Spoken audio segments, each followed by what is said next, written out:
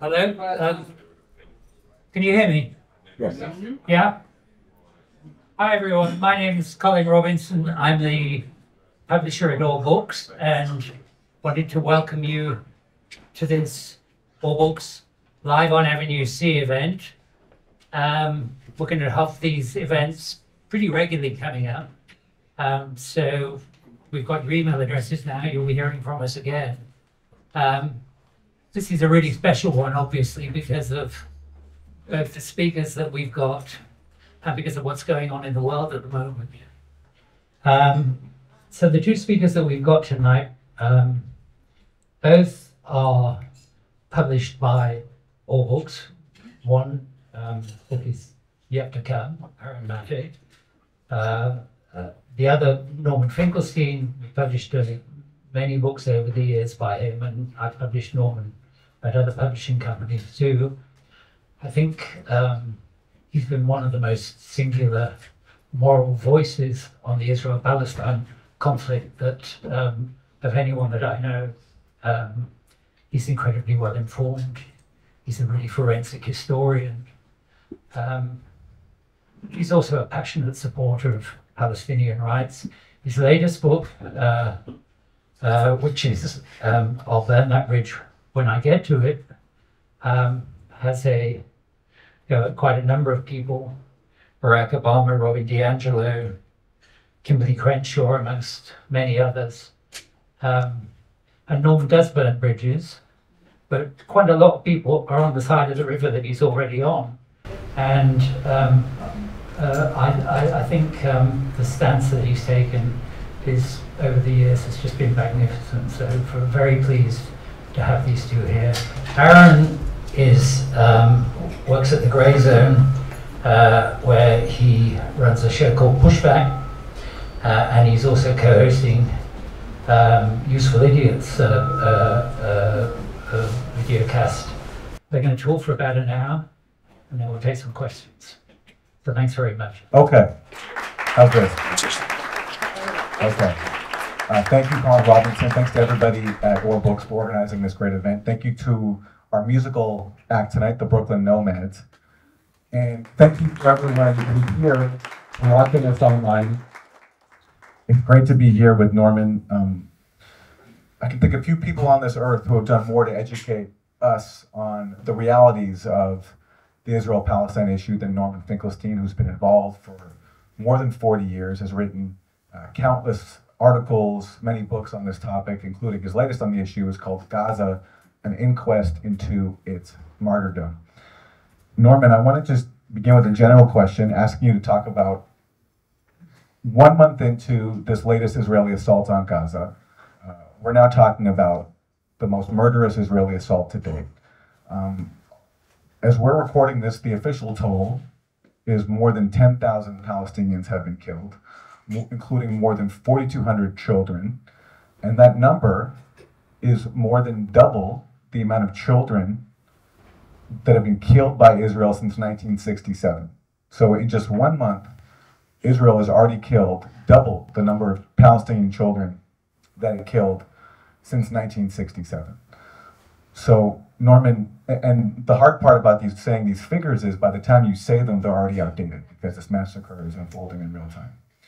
So Norman, let me just begin by asking you your assessment of Israel's assault 1 month in, what you think their goals are, if they really have any, beyond just extermination. And do you think the term genocide is appropriate? Well, thank you for having me.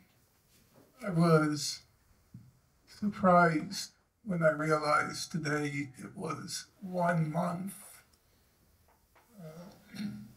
since the Israeli assault began. It feels like it's just been one long, continuous day with occasional breaks. And I have to say, on a totally self-indulgent note, I feel completely depleted at this point. I just try to keep two things in mind. Number one, my depletion pales in a ridiculous comparison to the people of Gaza, who for 1 month have had to endure uninterrupted terror bombing on a scale probably not ever experienced anywhere on this planet ever. And the second thing which gives me a certain amount of, let's just say, inspiration is I, every once in a while, pick up the letters of Rosa Luxemburg, and some of you might know that she spent most of World War I in jail. And even though she tried to lift her own spirits, it must have been a very difficult ordeal, because by nature she was a gregarious personality. And just as she was released, 3 years after her imprisonment, she came out, and her friends observed later that she came out and her hair in jail had turned completely white. And people were quite shocked at how seriously she had physically deteriorated in jail. And yet, she literally did not miss a beat. She went right from the jail into, and this sounds like a movie script, but it really is not. She went right from the jail into the street, and thus began, for her or her wing of the German Social Democratic Party, thus began the German Revolution. And it ended for her with her being beaten so badly that one woman who observed it said, "I have never in my life seen a person brutalized the way she was." And it reminded me that, well, those were great people in great times, but it also humbled me. Norm, you've got it good. Find the energy. We move on. So, where do we stand now? Some things are, I think, pretty clear. One is that Israel is now using or exploiting the opportunity of October 7th to do things which it has not done before. The tactics Israel is using are obviously not new. Terror bombing, targeting hospitals, targeting civilians, targeting civilian infrastructure, pulverizing homes. Anybody who has even just scratched the surface of Israel's periodic mowing of the lawns in Gaza will know that these tactics are the stock in trade of that state. However, it's clearly occurring on a not just quantitatively, but a qualitatively different scale. And then one has to assess what are its goals. The first goal, it seems to me, is pretty transparent.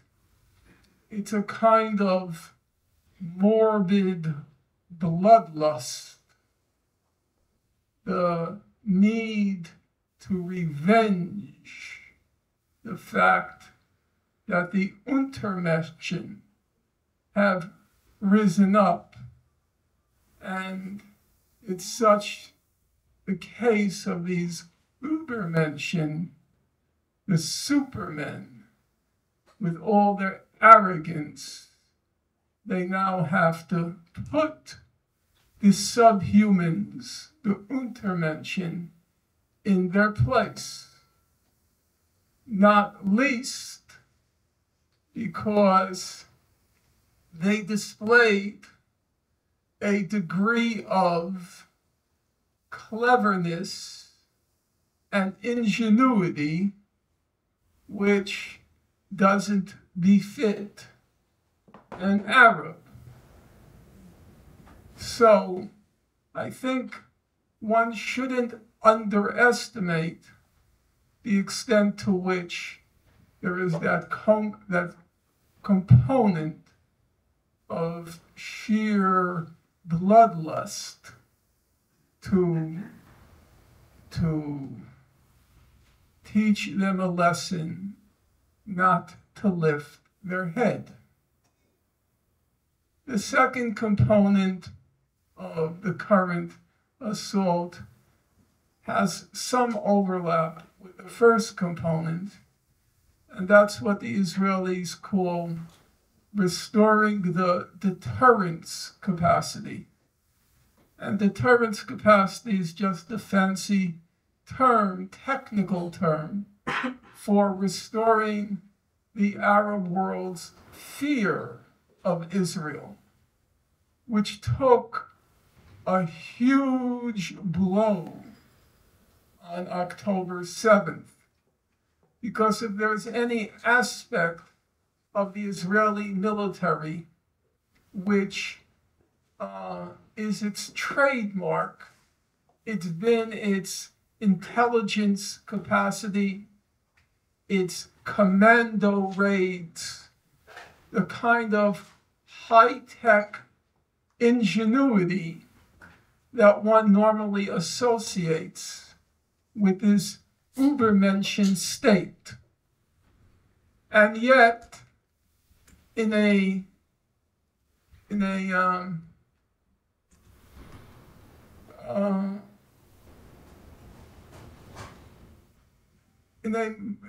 kind of cleverness that's kind of hard to conceive.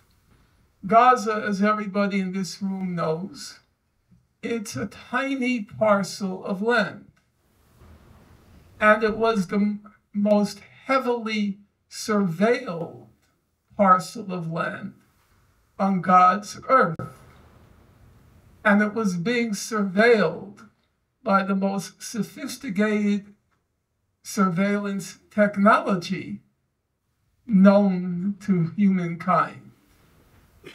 And in Gaza, everybody is related to everybody else.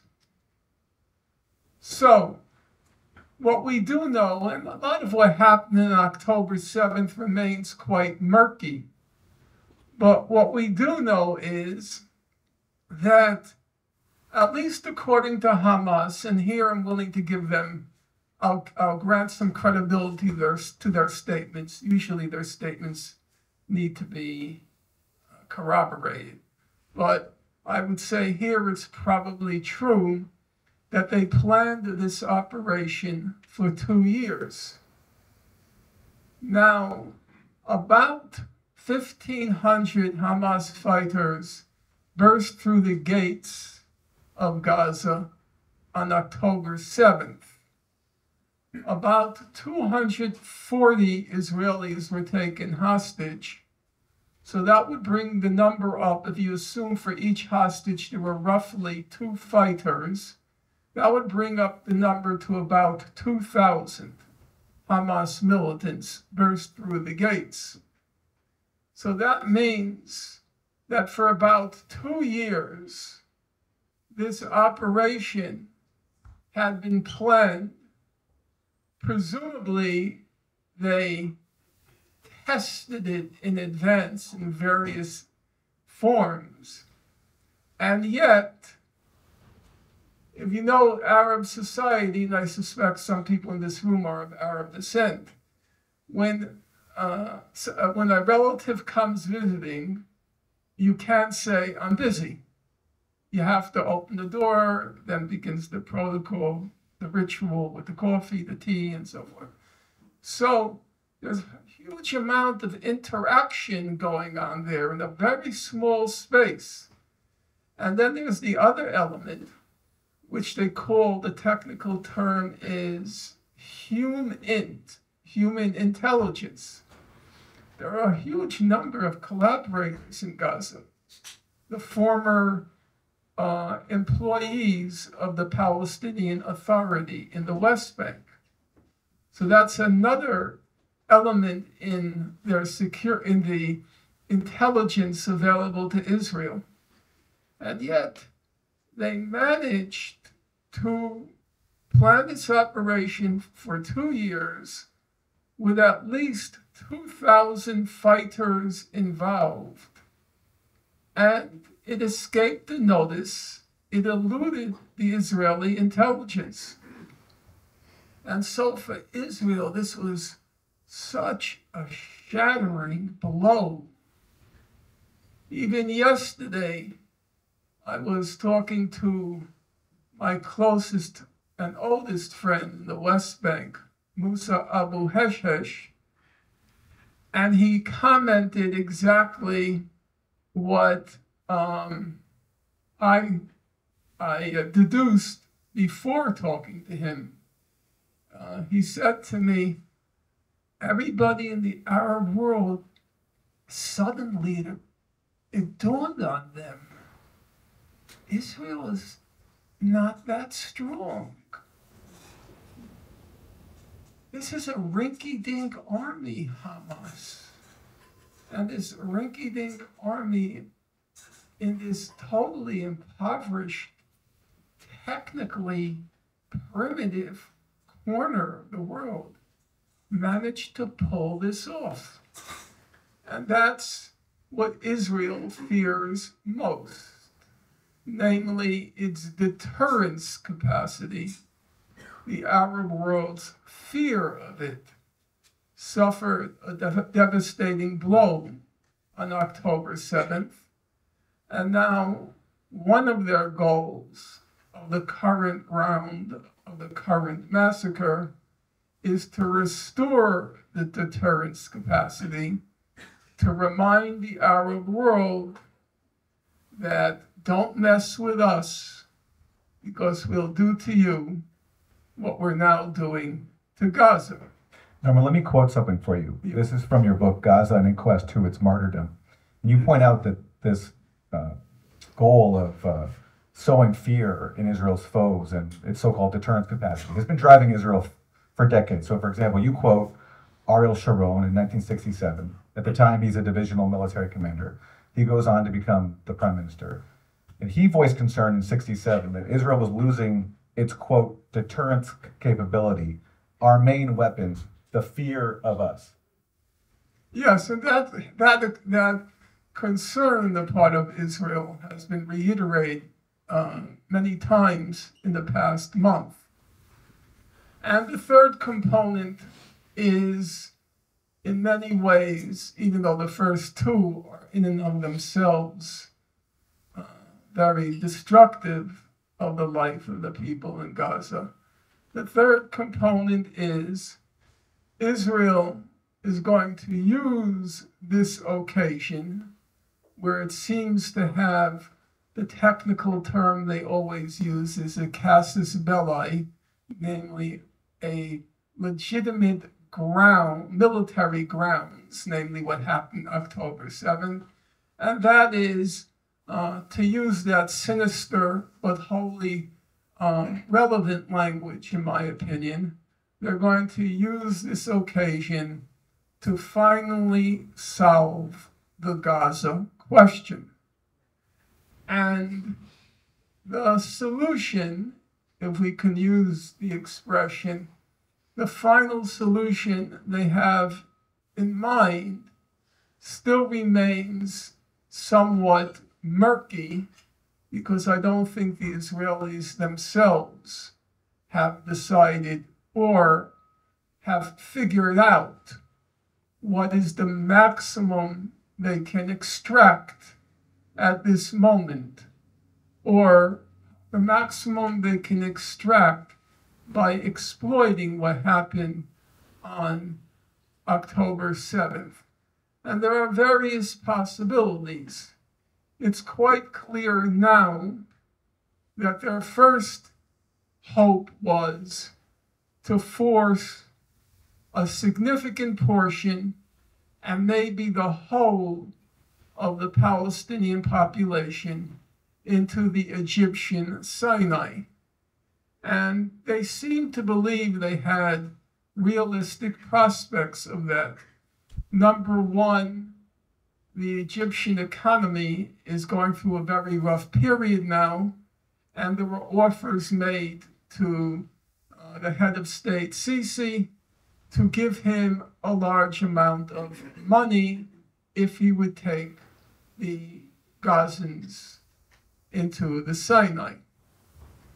A second aspect was that Prime Minister Netanyahu was actively lobbying in the IMF, the International Monetary Fund, to forgive the loans by Egypt. Right now, half of Egypt's revenue is servicing debt.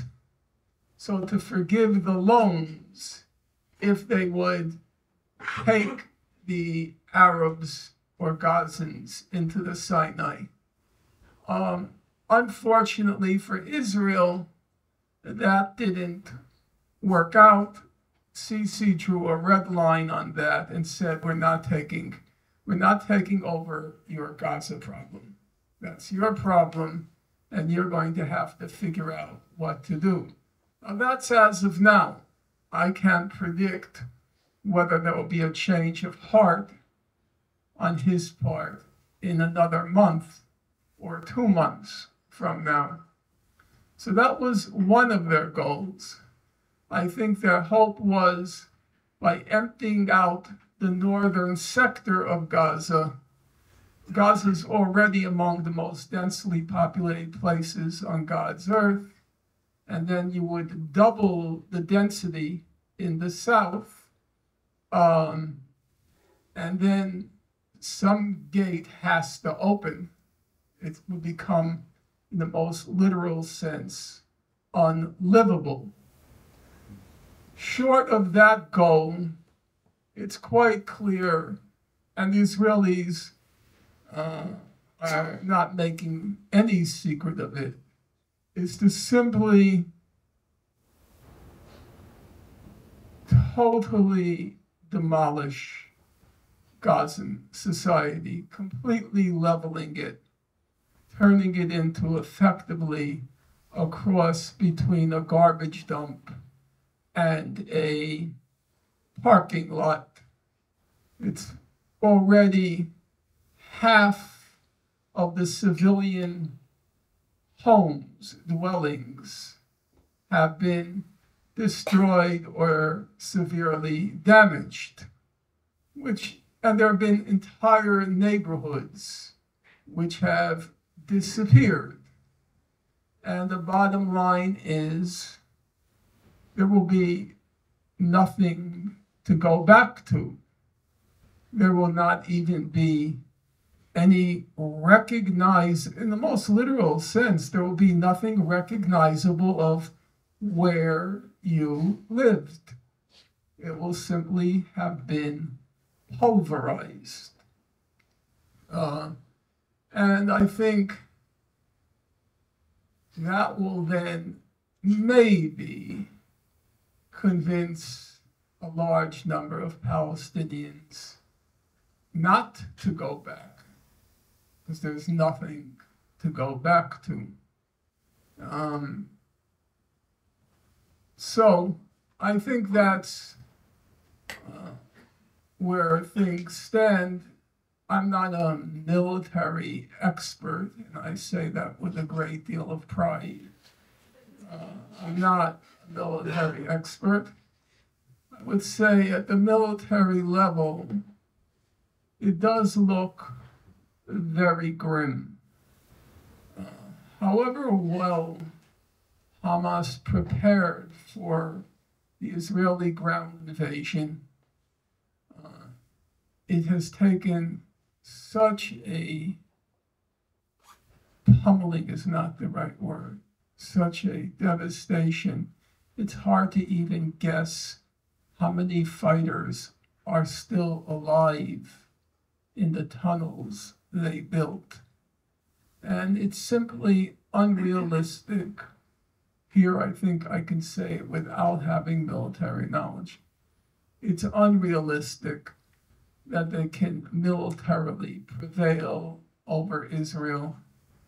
There has been some talk in Israel about simply dividing Gaza in two, then cutting off the tunnels at one end and just waiting it out until the fighters run out of food, run out of water, and then surface and get killed.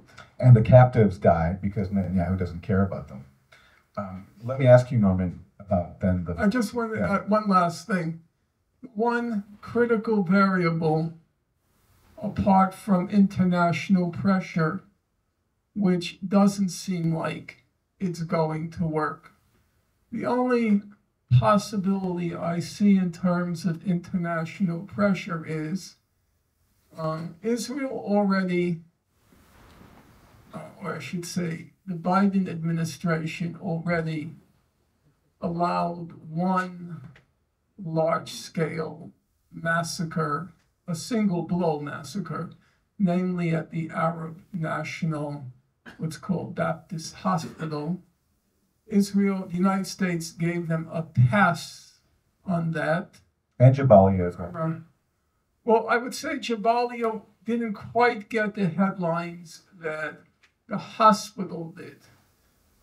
But if you go back, for example, to, and this is going to be way past most of you in the room, if you go back to the June 1982 invasion of Lebanon, what finally ended it was the Sabra and Shatila massacres in September 1982. The war began in June. It went on for June, July. Yeah, it went on for 3.5 months. What finally ended it was the Sabra and Shatila massacres, which leads me to conclude, if Israel commits a fantastic massacre, it may come under the international pressure, forcing it to at least accept a ceasefire. Now, I did read as I was coming here today that Israel has declared that it's going after Al-Shifa Hospital. Al-Shifa is the main hospital in Gaza. And if they do it by air, right now it seems like they won't be doing it by air, but if they do it by air and simply kill thousands of patients in the hospital, I think that will cause the Biden administration some political problems. But short of that, it doesn't look as if they can be stopped at the level of international pressure. And then there's one other possibility. There's Hamas prevailing in a military contest. I don't believe that's possible. There's international pressure. I don't think that will kick in unless Israel commits a second huge massacre and the Biden administration decides we can't give a second pass. And the third possibility is, of course, the regional one. And that's what I want to ask you about. Yeah. So, as we're speaking, the leader of Hezbollah, Nasrallah, gave a speech a few days ago. I'm curious your impressions from that speech. It was interpreted very differently by many people. The main takeaway I heard from him is he said, correct me if I'm wrong, he said that we will not let Hamas lose What does that mean, and what did you take away from his speech? Well, I should note that he's giving another speech on Saturday, which merits attention. So this fellow's very serious, very smart, and usually a person of his word. I, as many of my friends and comrades, we anxiously awaited the first speech, and people were very disappointed. I was looking for a miracle, and the speech confirmed that miracles don't happen. He is plainly in an impossible situation, because if they do anything significant, Israel's Air Force will level Lebanon, and that will turn the whole Lebanese population against Hezbollah. And then there's the other question, whether Iran would support opening up a second front, because you will recall just before October 7th, there was that exchange of money for hostages, and Iran was hoping for some sort of rapprochement with the United States. So it's very unlikely that they want to risk a regional war. On the other hand, as Aaron correctly pointed out, most of Nasrallah's speech was given over to talking about everything Hezbollah had already done. Namely, it fired some rockets, he said about half the Israeli Navy, about a quarter of the Air Force were now on the northern front. So he's saying we're giving breathing room to Hamas. But he did say at the end, we will not let Hamas lose. And I would say, if he said it, he is a person of his word, and beyond being a person of his word, it's the credibility of his organization that's going to be at stake, because the whole reputation of Hezbollah is we don't just talk, we act. And if he said that, there's probably substance to it. As I've said in course of a lot of correspondence this past week, I don't know if I wish more that he does open a second front or that he doesn't open a second front. If he does open a second front, that will be a salve for the people of Gaza. But if he doesn't open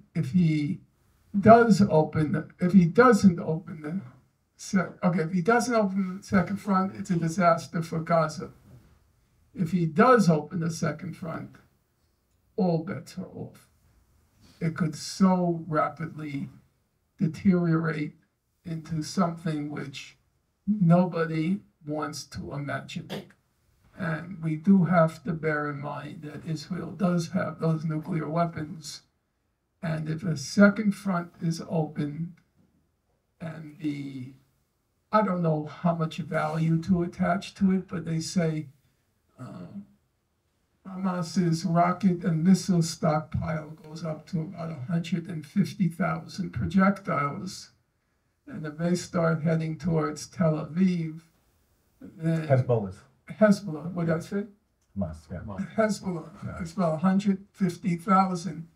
If they start targeting Tel Aviv, I don't know what's going to happen. It's a very tough moment now. You mentioned earlier that the Biden administration has not imposed any constraints at all on Israel, even though it supplies the critical military support and diplomatic cover. The only pressure I've seen so far that's been reported is that the Biden administration has reportedly asked Israel to use smaller bombs on Gaza, pointing out that the bombs that they've given them are not meant to be used for these densely populated environments. So that's the one concrete step that Biden's taken, is asking Israel to use smaller bombs. And the second one is this tepid call, which initially the Biden administration opposed, but they're now embracing, which is a so-called humanitarian pause. And Bernie Sanders has endorsed that as well. Not a ceasefire, but humanitarian pause. Can you comment on that term? Well, first of all, if you listen to Nasrallah's speech, it was quite interesting that he didn't really focus that much on Israel. The largest part of the speech by far was to describe what's going on as a U.S. war. And that was very striking to me because there's a tendency in the Arab Muslim world, as well as among elements on the left, to focus or hyper-focus on the Israeli element to the exclusion of the American element. And I know that Nasrallah has met with Professor Chomsky on occasion, and it was striking to me that he had kind of internalized or accepted the Chomsky conception that the evildoer is not located in Jerusalem, the evildoer is located in the United States.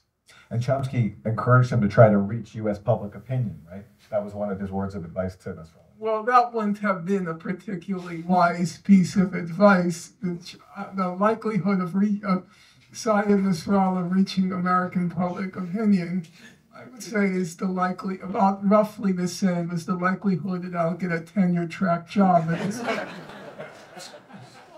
at this point in my life. In any event, for all of the theatrics, I think there are 2 points. Number one, what happened on October 7th was a disaster for the United States as well. Israel is the pillar of the U.S. policy in the Middle East. And the expectation was, for example, that Saudi Arabia would enter into alliance with the U.S., and that the U.S. and Israel would be there should there be a conflict between, say, the Saudis and Iranians. Well, October 7th was a wake-up call for the Saudis, namely, well, how much should we be investing in Israel, pulling our chestnuts out of the fire if there's a conflict with Iran? So the U.S. was as committed from the point of view of its own interests. The U.S. was as committed and is as committed to restoring Israel's deterrence capacity. Now, all of this talk about Anthony Blinken wanting a humanitarian pause and the Israelis saying no is totally ridiculous. It's absurd. Israel suffered such a blow on October 7th. The United States sent 2 aircraft carriers in the region. Biden promised them another $18 billion or $14 billion. And you're telling me that Biden couldn't say to the Israelis, humanitarian pause now. Israel wasn't in a position to say no. It's just theatrics, so the U.S. can pretend that it's sensitive to the humanitarian issue, and Prime Minister Netanyahu can pretend that he's a strong man standing up to the United States. in this particular instance, what the US says goes. And if there isn't a humanitarian pause, let alone a ceasefire, that's because that's what the US wants. Now, it can be argued that Biden's concerns are twofold.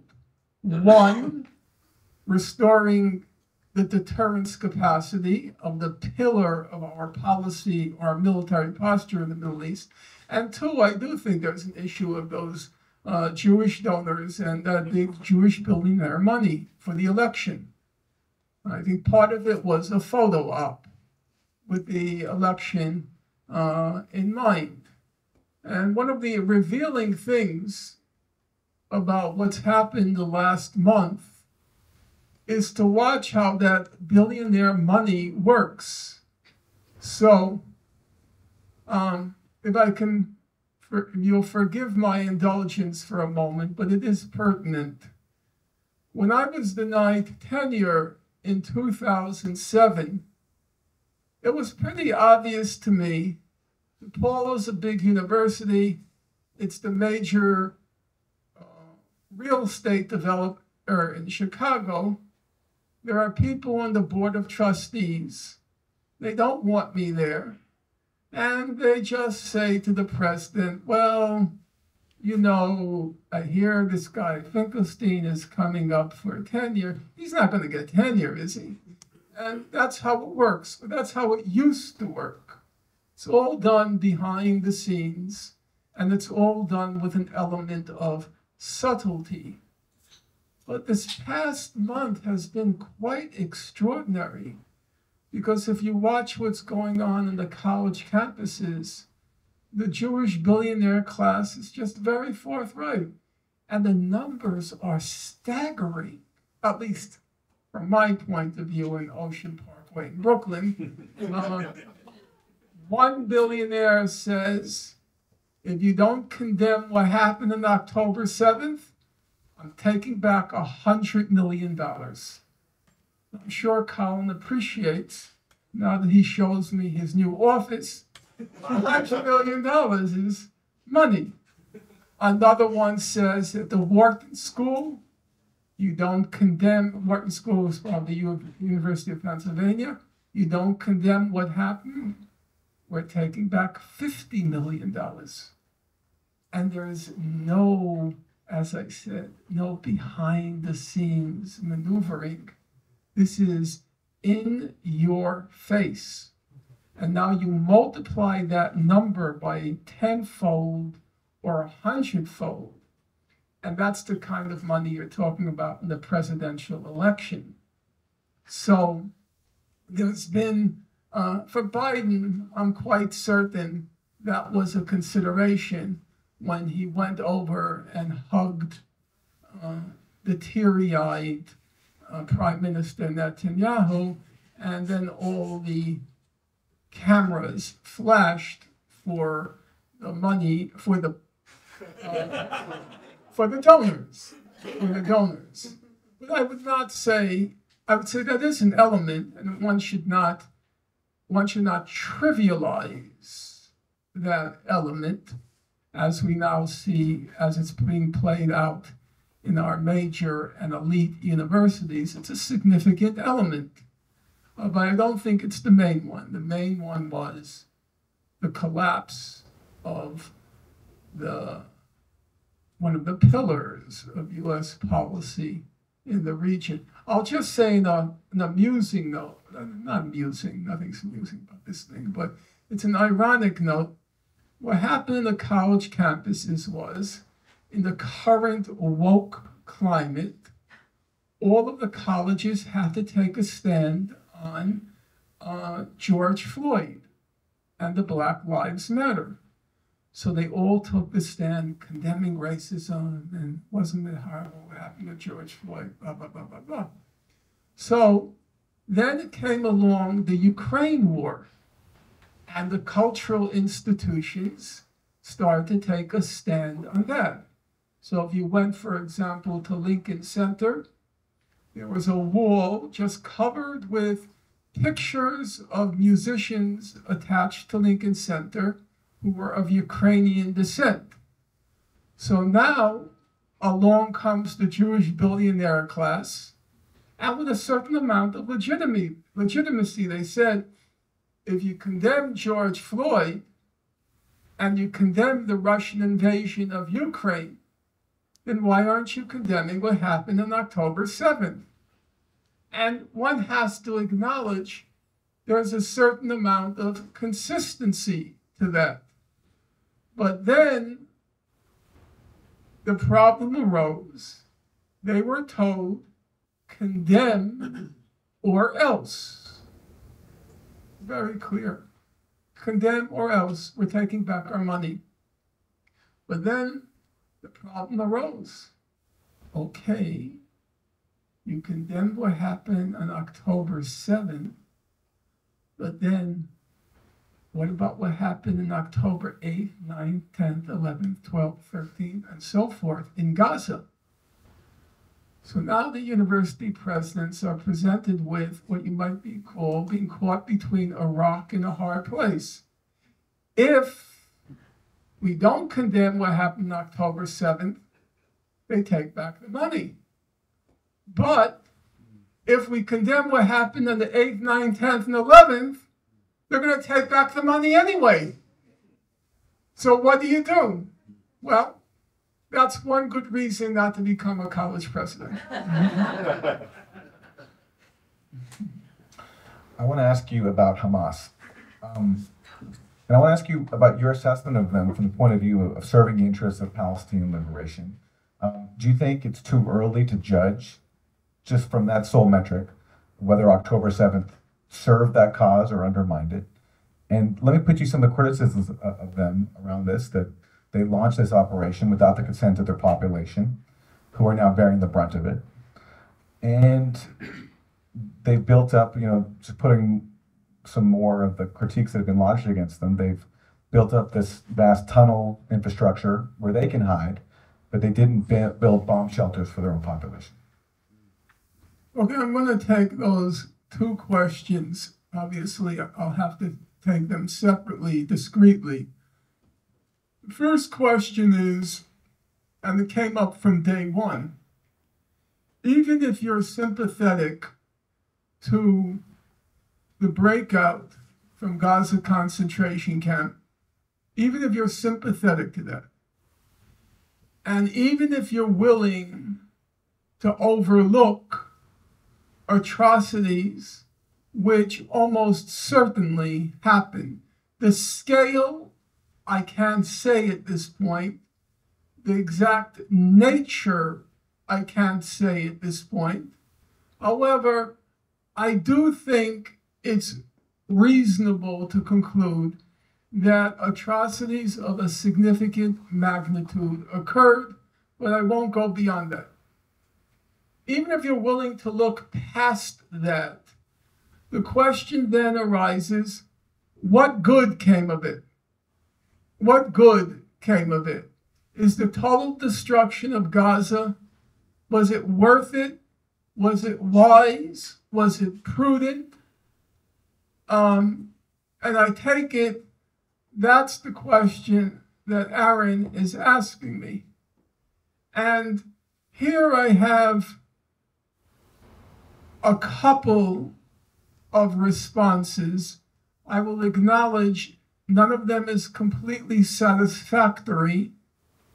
My first response would be, and I'm not going to be defensive about it. As I've said in the course of the past few weeks and also in the course of my entire adult life, I don't think if you consider yourself a radical, a revolutionary, or just believe in the principle of justice, I don't think we should ever shy away from truth. That it has always been a belief among those who have sought a better world, and that includes the left, but not exclusively the left, that there's no contradiction between truth and justice. Those two concepts, truth and justice, have eternally gone hand in hand. So I, at any rate, do not fear the truth, and I'm not going to be defensive about it at this moment and in response to that question. So I'm going to just use an analogy in trying to answer that question.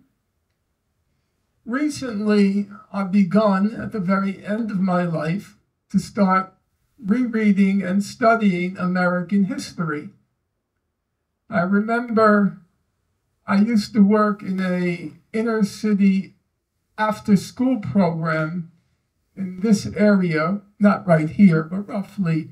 It's called the Hudson Guild in 10th Avenue and 26th Street in Manhattan at the public housing projects. And I was a raving, flaming Maoist at the time. And some of my co-workers who didn't quite share my fervor, but also believed in justice, would gently suggest to me, Norm, don't you think you should be studying something a little closer to home than China if you want to change the world? Of course, there was a certain amount of wisdom there. In any event, so now I'm reading American history, and I'll just give you one example. So there's this fellow named Nat Turner, very smart guy. By everybody's reckoning at the time, first of all, the guy had a prodigious knowledge of the Bible, was highly literate, and part of his rage came from the fact that he was so gifted by nature or by God, and yet all he had to look forward to in life was being a slave. And it was that rage that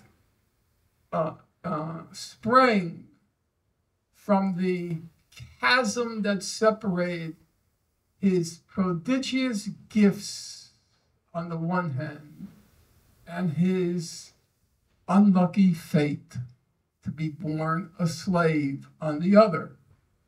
At some point, he organizes a slave revolt, and the slave revolt was a pretty gory affair. He gives the order to his troop, kill all white people. And did they ever? They burst into homes and beheaded babies.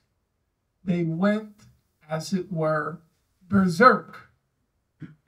Okay? They killed about 60 people, 60 white people. In retaliation, they did what Israel is doing now. The white folks randomly caught black people, cut off their heads, and put them on spears, and then along the road to remind black people, you go into revolt, this is what's going to happen to you.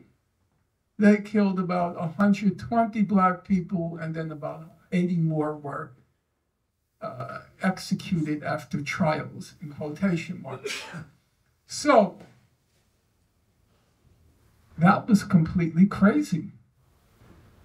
At that point, the South started to pass all these laws, including, because Nat Turner was hyper-literate, they passed a law that said you can't teach a slave to read.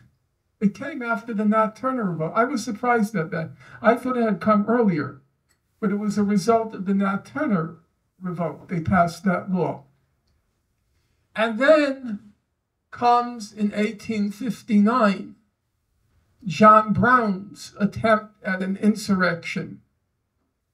Now, John Brown was like Nat Turner, a complete religious fanatic, so fanatical that he was possessed of the idea that slavery was such a blasphemy, such a crime against God, that he gave over his whole being, as young people would say, 24/7, 365, to abolishing slavery. Even there's an interesting reminiscence by Frederick Douglass. He says Frederick Douglass, the black abolitionist, he spent a lot of time with Nat Turner. And Nat Turner was talking about the plan for the constitution of the new state that he's going to create, and this plan and that plan. And Frederick Douglass frankly admits at one point, you know, this guy is beginning to bore me. He is so obsessed, so fanatical. Now, in Potawatomi, during what was called Bloody Kansas, Nat Turner took hostages. John Brown took hostages. And as W.E.B. Du Bois describes it in his biography of John Brown, he says, quote, John Brown hacked those hostages to pieces. So, and then 2 years later, there's the Civil War. Now, if you just look discreetly at Nat Turner, it looks totally crazy. The guy was bonkers. He gives the order to kill all whites, and it results in this very ugly reaction, which was a escalated repression. Yet, John Brown says, I was inspired by Nat Turner. And then Frederick Douglass, in his famous eulogy to John Brown, says, at the very end of the eulogy, he says, it is not true that John Brown failed. He said, and he kept saying it emphatically, it's not true. He said there is a direct line from John Brown to the Civil War. And John Brown says there's a direct line from Nat Turner to me. And it's a case of links in a chain. And it's a very strange outcome. So I'm going to ask you, Norman, to make your way back to Hamas. Make the line back to Hamas. Okay. No, I do think you have to think these things through. I can't predict what's going to happen as a result of Hamas's action on October 7th. I don't think anyone in this room can predict it. I think these are links in a chain. Now, you might not like this particular link because it's too bloody and too many atrocities occurred in that link. But here's the irony. The irony is that John Brown, who was executed for his acts of treason when he seized an armory, within 2 years of his execution and his execration by the whole of our society, including the abolitionists. The abolitionists did not like John Brown. Including the abolitionists, within 2 years, our Union Army was singing, I know Colin is going to say, Norman, keep your day job. John Brown's body lies a mouldering in the grave.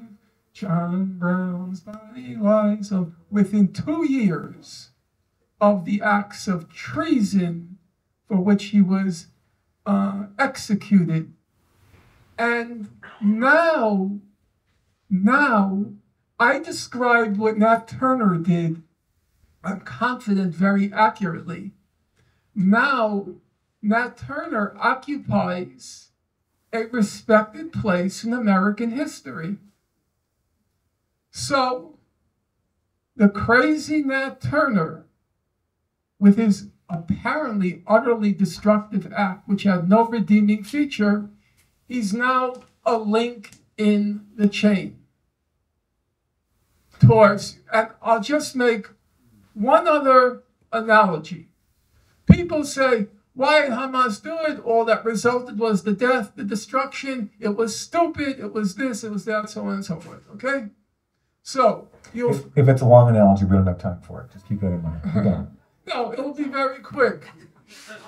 So, in April 1943, the Jews in Warsaw, they engaged in an uprising. And for Jews, that's considered a heroic chapter in the modern history of world Jewry. What did it accomplish? You know what it accomplished? It catalyzed the destruction of the Warsaw Ghetto. Once they engaged in the insurrection, the Nazis went in and they leveled the ghetto. So if you use the calculus of, or the utilitarian calculus of what did it accomplish, by that calculus, you can make the same argument. Well, what did the Warsaw Ghetto Uprising accomplish? So I'm reluctant to use those kinds of calculations. I think that as a moral fact, that it is impossible to condemn either what Nat Turner did, and the abolitionists would not condemn Nat Turner. And it's impossible to condemn what the people of Gaza did after having been not just incarcerated in a concentration camp, but having been born into that concentration camp. I do not believe it is morally tenable to condemn them, even as one can acknowledge, as William Lloyd Garrison did in the case of Nat Turner, that horrifying atrocities occurred. Now, some of you might say there's a contradiction there. If you acknowledge its atrocities, then you must condemn the perpetrators of those atrocities.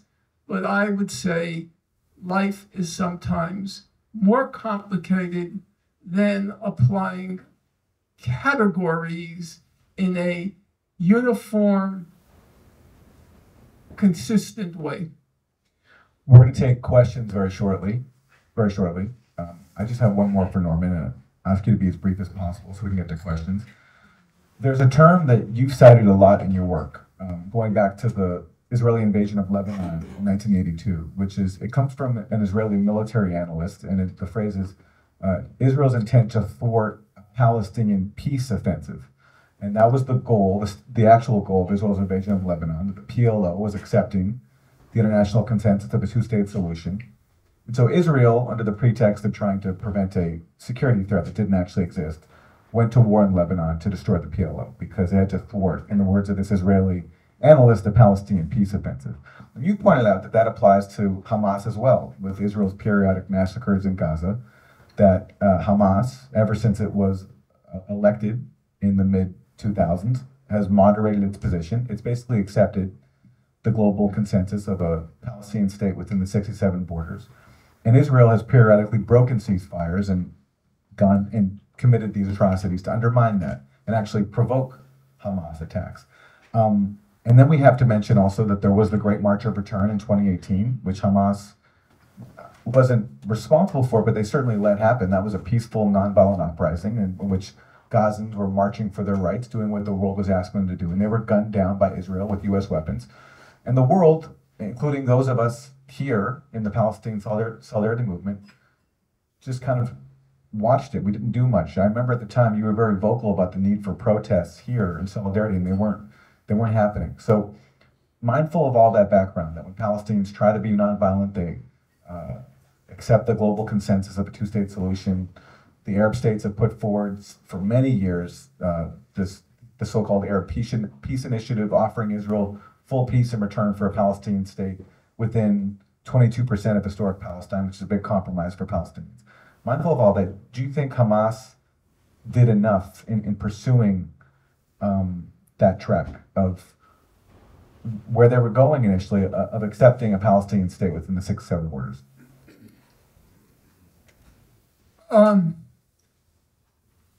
The question that Aaron asks can't but be related to the current stance of the senator from Vermont, Bernie Sanders, who is currently, as we speak, being celebrated by AIPAC. That's not an exaggeration, that's a fact. So, Bernie Sanders said two things. One, given the scale of the atrocities that Hamas committed, it's impossible to negotiate with them, and they have to be eliminated. And two, that Hamas wants to destroy Israel, and therefore it has to be eliminated. And it's on those two grounds that he says he opposes a ceasefire. So let's look at those two claims. Number one, Hamas couldn't even remotely approach the scale, the magnitude of the massacres Israel has repeatedly inflicted on Gaza, leaving aside the incarceration of the people of Gaza in a concentration camp, which Richard Goldstone described as a crime against humanity, that concentration camp. And so the question obviously begs for an answer. If Hamas's crime on October 7th disqualified it from being a participant in any negotiated settlement, and it had to be destroyed, why doesn't the Israeli state have to be destroyed after committing massacres on an exponentially greater scale against the people of Gaza? Number two, the record clearly shows that beginning in 2006, when Hamas won the parliamentary elections, that it was making serious attempts to achieve one of two things. One, and I always forget the Arabic term, somebody here might be able to assist me. One is a 30-year-long ceasefire. Hudna. A hudna. Oh, I didn't know Aaron was Arabic. I read your work. A 30-year ceasefire with Israel, or at other moments they put forth a terms for settlement which matched the international consensus, 2 states, 67 border, and so on and so forth, everything done. Israel rejected all of that, and Hamas gave up on it. I think we should not, I know in this current woke moment, we're always supposed to talk about the agency of the oppressed. In most situations, the agency of the oppressed, in this case, the people of Gaza, is very marginal. So, But Norman, okay, let me just the get. people of Gaza, I mean, let me I'm not just- trying to argue with you, but I do Yeah. want to, the people of Gaza are not the leadership of Hamas. That's a fair point to make, I think. It depends on what aspect you're addressing. In certain aspects, it seems Hamas has become quite corrupt and has alienated the population of Gaza. On the other hand, it doesn't seem that there's large-scale opposition to what Hamas did on October 7th. And I'm willing to acknowledge that people saw it as a heroic act, breaking free from that prison. For those of you who don't like to hear that or think I'm saying something I shouldn't be saying, I will, hope Aaron will forgive me. It's exactly analogous to the African American reaction to Nat Turner. You couldn't find an African American who was going to condemn Nat Turner. So there are moments where there is overlap, and there are moments where you have to discriminate between the Hamas leadership and the population of Gaza.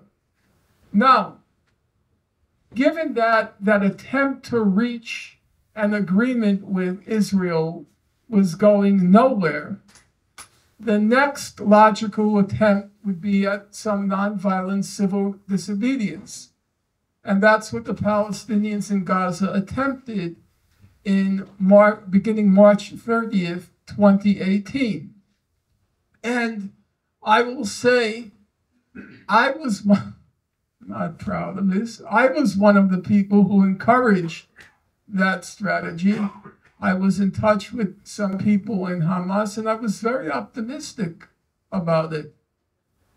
And that very quickly degenerated into a complete catastrophe because nonviolent resistance can't work if there's no bystanders willing to take a stand against it.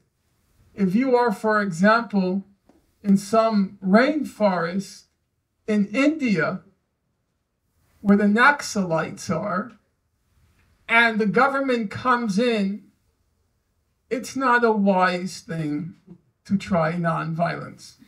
You're just going to be mowed down.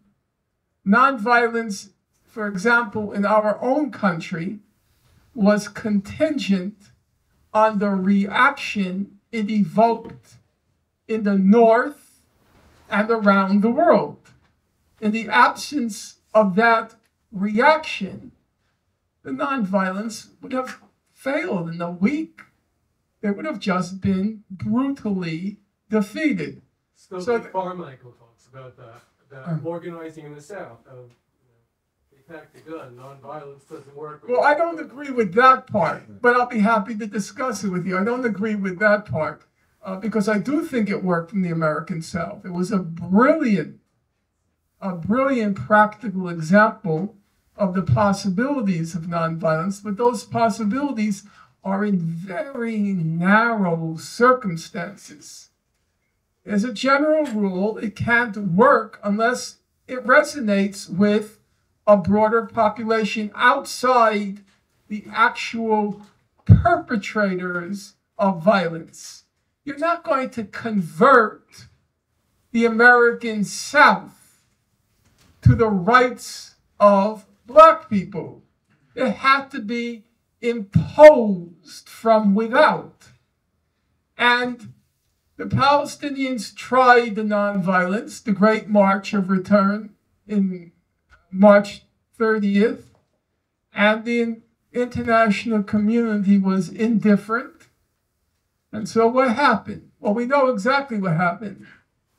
Israel, according to the human rights publications, and now I'm quoting them, they targeted children, nonviolent children, they targeted medics, they targeted journalists, and they targeted Gazans with physical disabilities. They were targeting people in wheelchairs, people on crutches, who were marching towards the perimeter of the concentration camp. And it was not unsurprising that in the face of that heartless, merciless brutality, the nonviolence wouldn't work. And so I don't believe that the people of Gaza had any options left. In fact, and I've said this on numerous occasions, so you'll forgive me for repeating myself, I myself in 2020 had given up. I stopped writing on the topic. I didn't write anything for 3 years after 2020. I wrote one book after the Gaza book called I Accuse, and it was at such a level of micro detail. It sold very poorly. I remember when Colin Robinson came to me and he said, you know, Norm, that sold only 374 copies. And that was painful. It was painful because, you know, Colin, it's a small outfit and selling just 374 copies, half of which I purchased myself. No, it's true, because I was sending it to the International Criminal Court. Don't say it at the back. I think it's called Remaindered. And I was writing in more and more micro detail until it suddenly dawned on me, what am I doing? Nobody's interested anymore. The cause is dead. And as most of you will recall, for the last 3 years, all the talk was about the normalization between Israel and Bahrain, United Arab Emirates, and then now Saudi Arabia. The cause looked dead. And the people of Gaza were going to be left to languish and die in that concentration camp into which they had been born when the blockade started in 2006. So for any of you or anyone listening who wants to condemn them, I ask the same question as I did when Russia attacked Ukraine in February of 2021. 2021? Yeah, two. Yeah. What were the options? What were the alternatives? Now, I will admit, part of me, I like a movie, you keep going over the reel in your mind. Okay, let's say they broke out of Gaza prison, Gaza concentration camp, and just fled. Just broke out and fled. Well, what would have happened? It's very easy to predict what would have happened, because a couple of years ago, 3 Palestinians with enormous, again, that ingenuity, they managed to break out of a prison, a high security prison in Israel. When they broke out of the prison, there was a kind of euphoria among the Palestinian population. They escaped. They figured out how to escape. They escaped. They had been digging the tunnel with their hands for years. And they finally broke free. And then what happened? Within 24 hours, they were all tracked down and dead. And that just shattered the spirits of the people of Palestine. It was like, nothing can work. We're doomed. So if they had just broken free and escaped, with absolute certainty, every single one of them would have been tracked down and killed. So then what were they supposed to do? They chose to take hostages. That was their modus operandi. Now, there are many people here who will condemn that. But then I still have to put the question, what option was available to them except to languish and die in Gaza concentration camp? Okay, Norman, thank you for that. Let's take some questions. You, sir, at the very back. You look familiar too. Yeah, you as well. It's my brother Daniel. Yeah, I have two questions for you, Norman. You can pick which one you like, or you feel so moved to answer them both. One is probably simpler than the other. I'm wondering how much credence you put in something you keep writing me about, which is some sort of long game, ulterior motive. There's some kind of offshore oil opportunities for Israel and the U.S. and Saudi Arabia just off the coast of Gaza, and this is somehow aimed at that in the long term. Number two, I'm curious. Have recent event? I remember when Amnesty International at Salem officially declared Israel an apartheid state in the Great Sea. You amended your long-standing opposition to capital V, capital D, capital S, tactically, to say, or at least you seemed to soften in some respect. Have, in light of recent events, without relitigating all of that, what do you think that some sort of international boycott, divestment, sanction movement, the prospects and the wisdom of that has been sort of resurrected by? Okay, so I'll just summarize for our video audience. Two questions. To what extent, if any, are gas interests at play here in terms of regional geopolitical interest? Gaza has gas reserves, and there's been talk about this being some sort of play in the long term for Israel to take full control of those gas reserves. The second question is, you've been critical in the past, Norman, of the tactic of BDS, in that its refusal to accept the international consensus of a two-state solution, and in light of both human rights groups declaring that Israel is an apartheid state and this current atrocity, have you amended your critiques of BDS as a tactic? The answer to the first question is, in my mind, straightforward. There's no evidence that that element of the gas reserves off of Gaza played a role either in October 7th or in the current calculations of the Israeli government. Well, Israel steals them anyway, right? They've already stolen. That was not an issue. Yeah. In response to the second question, it would be utterly absurd for anybody to oppose the tactics of boycott, divestment, and sanctions. Those are tried and true tactics of any solidarity movement. There were elements of, however, BDS as a formal organization, which I found unacceptable, or at least I found problematic. I'm not going to go into that now, because I feel that's beating a dead horse. But I would say, just as a political question, I think often people confuse a party program or a party ideology, philosophy, whatever you want to call it. They confuse that with politics. And the two are very different. In the course of the last year, while I was trying to make sense of the Ukraine war, I got to rereading Leon Trotsky. And there's a collection of Trotsky's works on the Spanish, what was called the Spanish Revolution in the 1930s. And Trotsky's followers were very small in number and very untested in politics.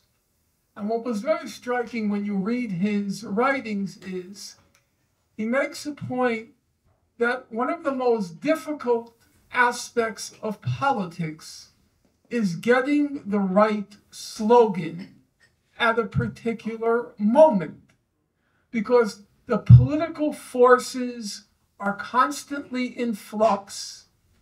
The consciousness, if we can use those old-fashioned terms, the consciousness of the masses is always in flux, and the challenge of coming up with the right political slogan at a particular political moment is one of the biggest, if not the biggest, challenges facing any political movement. So having said that, right now it seems obvious to me that the right slogan for this political moment is 1, ceasefire now. 2, lift the blockade of Gaza.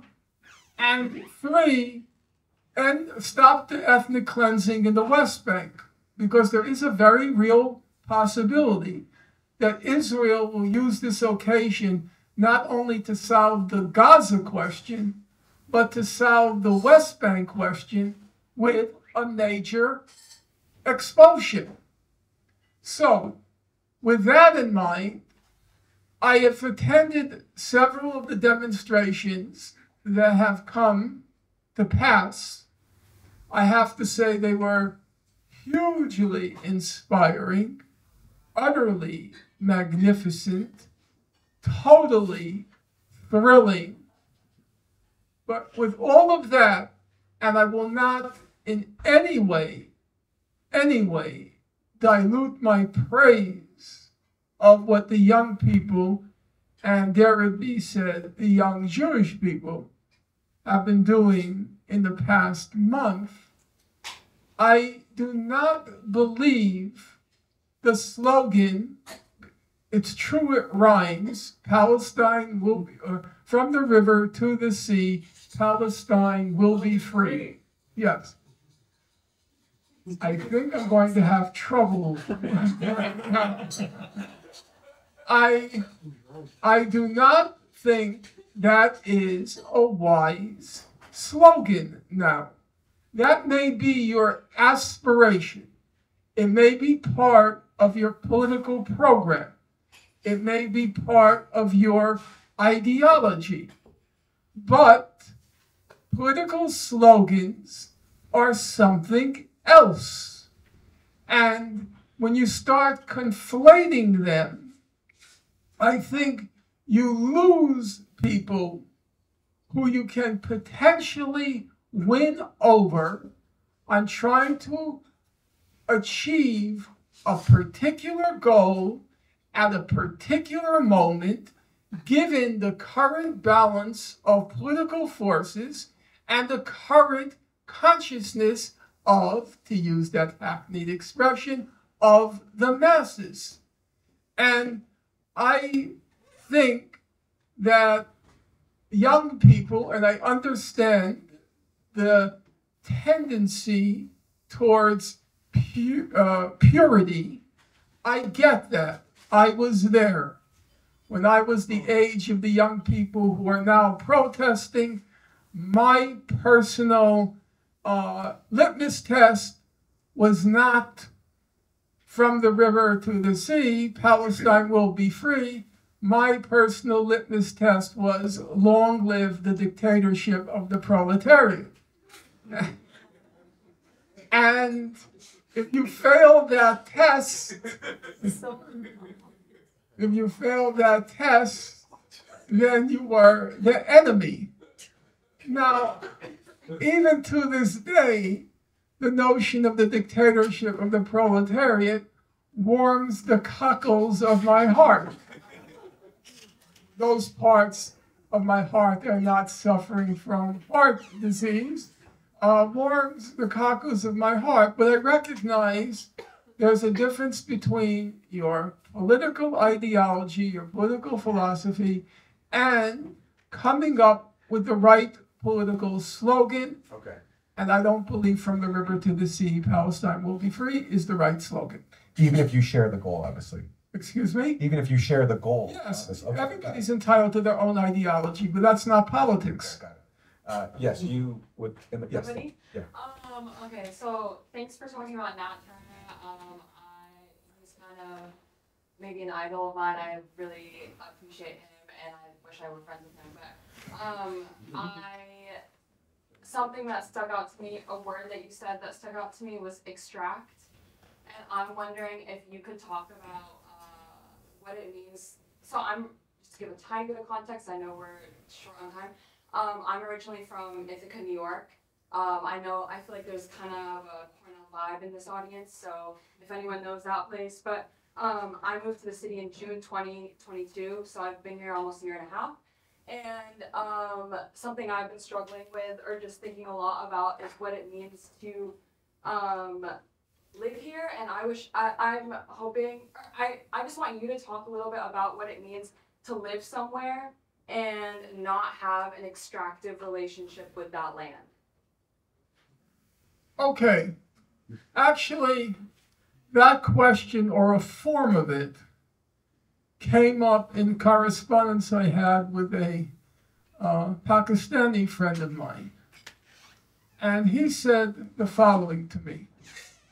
He said, there's no way Israel is going to ever agree to a two-state settlement, that there's no way Israel is going to ever agree to anything.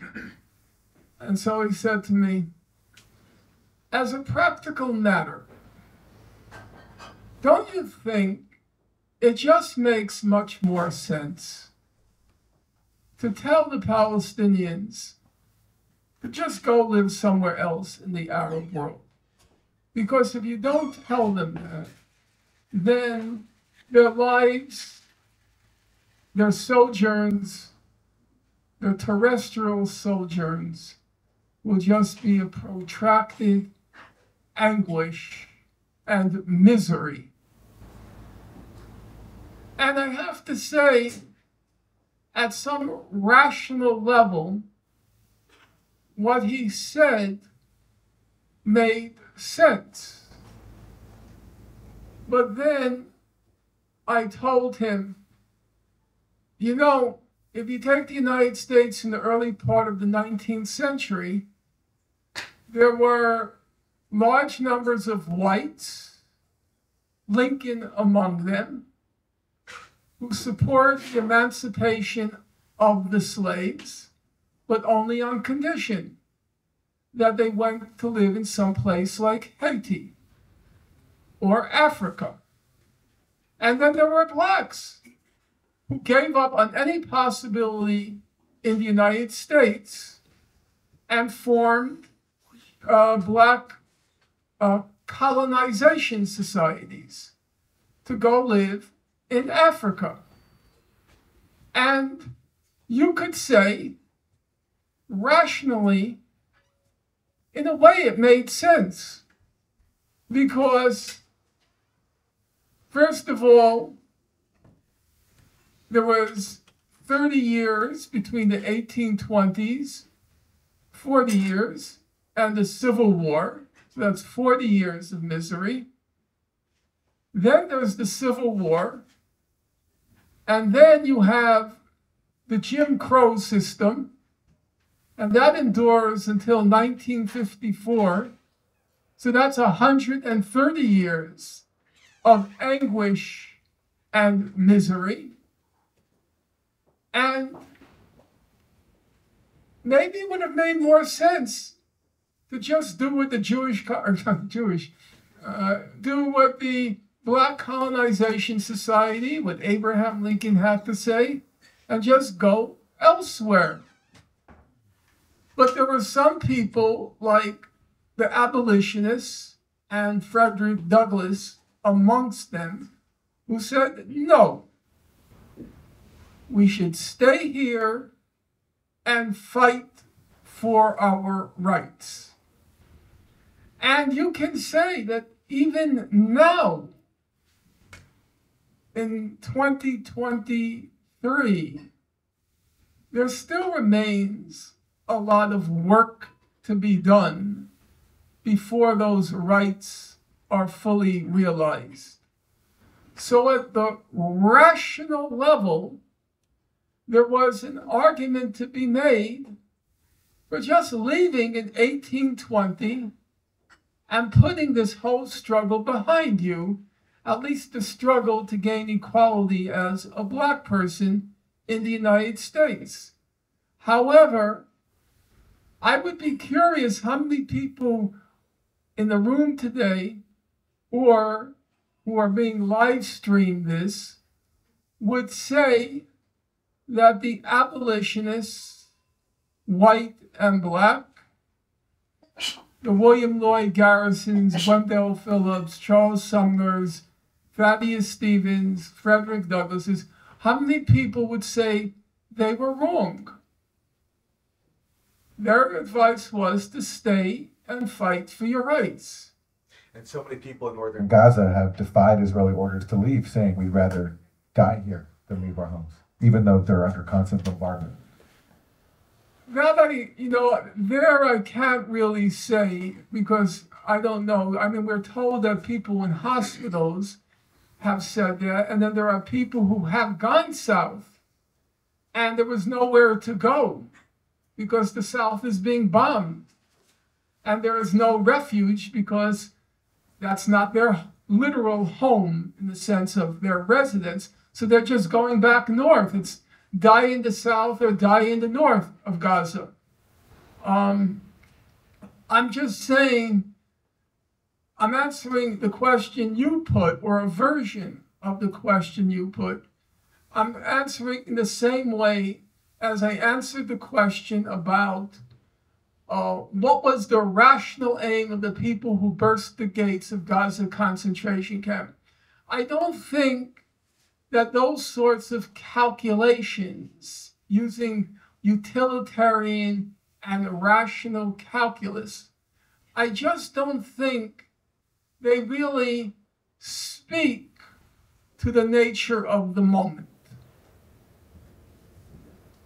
Okay, we're going to take, I think, one more question. Yes. Thank you. So you said that what the U.S. says goes. I think that's very true. Biden itself is the phone caller. And what could, from the perspective of what we can do, which is I'm sure what's all on our minds. International pressure and getting ceasefire resolution seems like the best thing we can do, I guess. Although it may be a drop in the bucket. There was a revealing exchange with Ro Khanna, where activists went into Ro Khanna's office, and Ro Khanna is one of the people who have said, I want to minimize civilian casualties, IDF should do better, but has not signed on to the ceasefire. And the activists, and Ro Khanna said that he would support a ceasefire if he saw a pattern of international humanitarian law violations. And he said that Israel targeting hospitals is such a hypothetical, And what I want to say is the activists didn't really have a good response to him. Like, they couldn't point to a pattern of international humanitarian law violations, either from the current campaign or from past campaigns. And to get to my question, you are a forensic scholar, as you like to say, and we need to learn details of that stuff so we can point to a pattern of international humanitarian law violations, so we can make the case. What can we read from you and how can we shape our messages to congressional staff, for example, to make those arguments better? Okay, so I'll just repeat for the video audience. What is the best evidence? What is the best case to make to show that Israel's repeated systematic violations of international law in attacking Gaza? Well, there are two things. Number one, and I don't want to be ad hominem, I have to resist the temptation. Though sometimes I forget that admonition to myself. Often. Only in private, Aaron.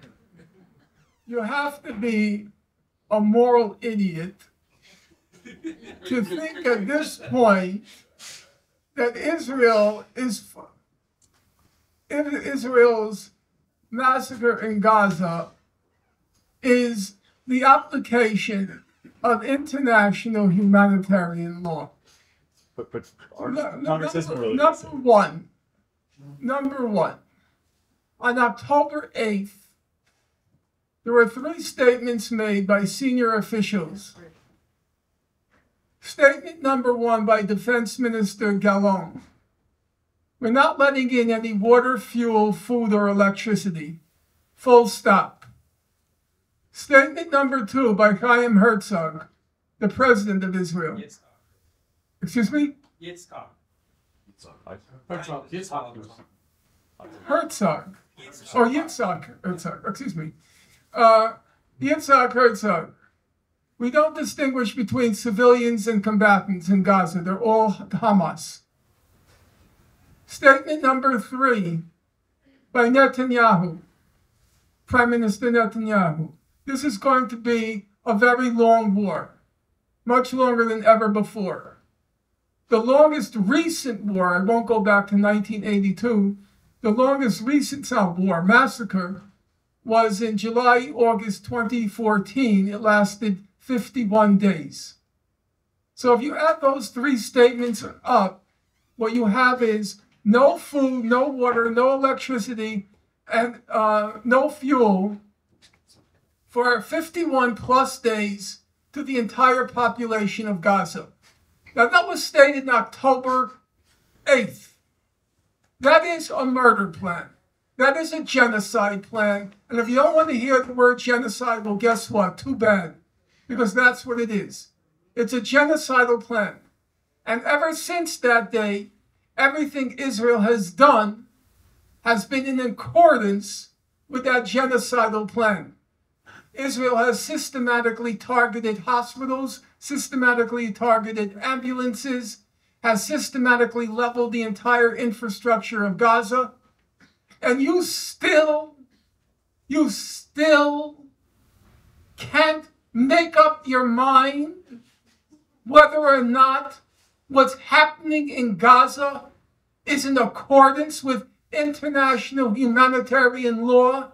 You're a moron. You are a moron. A moral idiot. Now, Comrade Lenin liked the expression a moral cretin, but no, you're a moral idiot. But then we have to acknowledge that international humanitarian law is in large parts completely lunatic itself. So let's take one example. There is this ridiculous, okay, I won't call it ridiculous. I don't want to prejudge my argument. There are 3 central principles of international humanitarian law, what's called the laws of war. One is called the principle of distinction. Everybody knows it. You can't target civilians. You can't target civilian sites like hospitals, schools, and so forth. You could only target combatants and military sites. A tank brigade, whatever. Okay? Everybody knows that principle. Then there is a second principle. It's a principle of discrimination. You can't use weapons or methods of warfare which are unable to distinguish between civilians and combatants. For example, poison gas. The poison gas, once it spreads, it can't distinguish between civilians and combatants. So it's called an indiscriminate weapon, and it's illegal according to those basic principles of the laws of war. And then there's this third concept.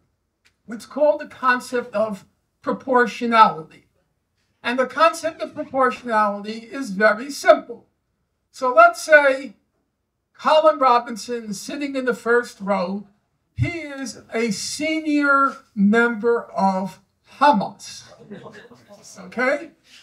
And he has been responsible for one terrorist bombing after another. Can you raise your hand, Colin? Because people are straining to see you. Okay. Now, the question of proportionality is as follows. If Colin is a legitimate military target because he's a combatant, having committed and will commit in the future many heinous crimes. How many civilians are you allowed to kill in order to legitimately, according to the laws of war, take out, if you don't mind that expression, Colin, take out Colin?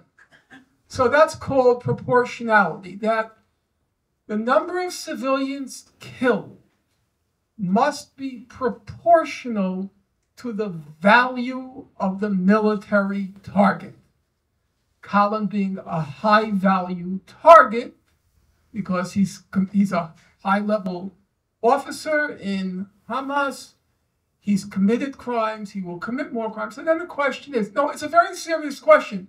I'm not making this up at all. Can you use a weapon to take out Colin, which will kill everybody in the room? That's not a joke. That's what proportionality means. In order to eliminate Colin, can you kill everybody in the room? Look around you. Can you all be killed? Is he a legitimate target? And often, when I discuss this with students, and I take the case of killing everybody in my class, obviously they get very queasy about this notion of proportionality. So it's a very nebulous, it's basically an utterly ridiculous, useless concept, because how can you possibly measure things like that? The value of the military target versus the number of people who can legitimately be killed. So it's already a ridiculous concept. But then you reach that point of moral insanity. So Gaza is one of the most densely populated places on God's earth. And then it is among the most densely places on God's earth. Jabalia refugee camp is among the most densely populated places in Gaza.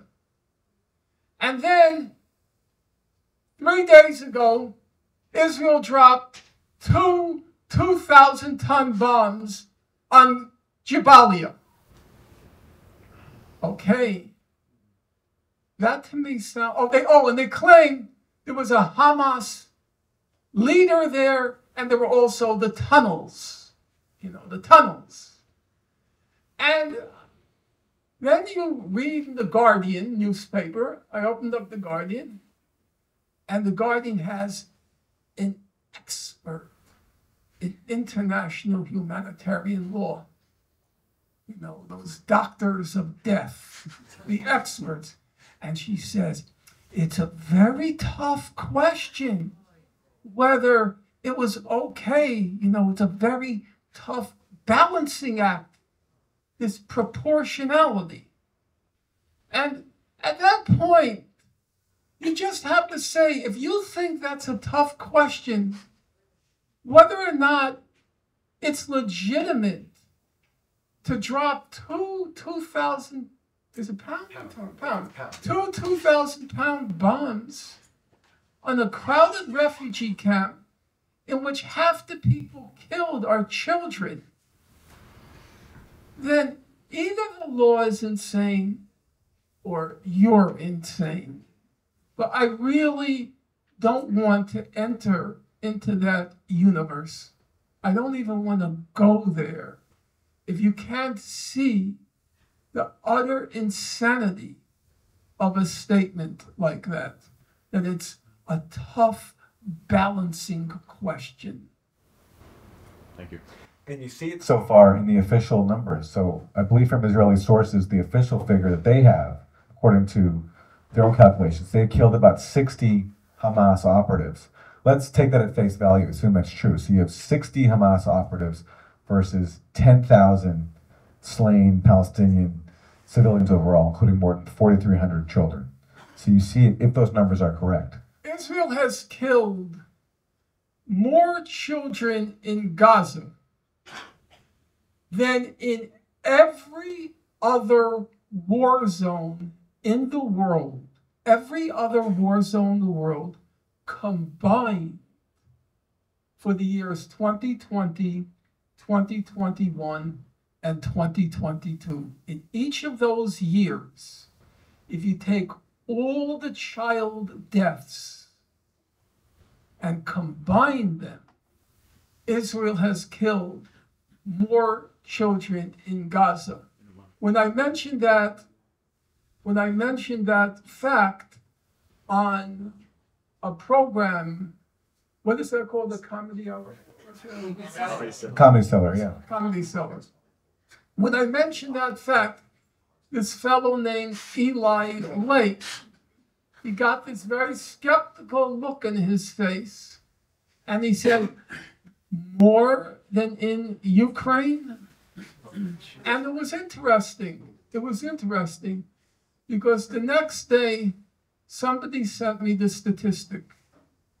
In the 20 months of the war in Ukraine, in the 20 months, 550 children have been killed in 20 months. Remember that from day one, there were claims that Russia was committing genocide in Ukraine. Joe Biden said that. Right. And after 20 months, they had killed 500 children. And when I was on that program, at that moment, in 3 weeks, Israel had killed already 3,500 Palestinian children in Gaza. And yet, people wonder whether Israel is either applying the laws of war or committing a genocide in Gaza. Okay, we're going to wrap it there. Thanks to everybody who came out. Coming to you from this one, no respect or very much interest in the event, including Rosa. Thank you, John Robinson, in your book. Thank you.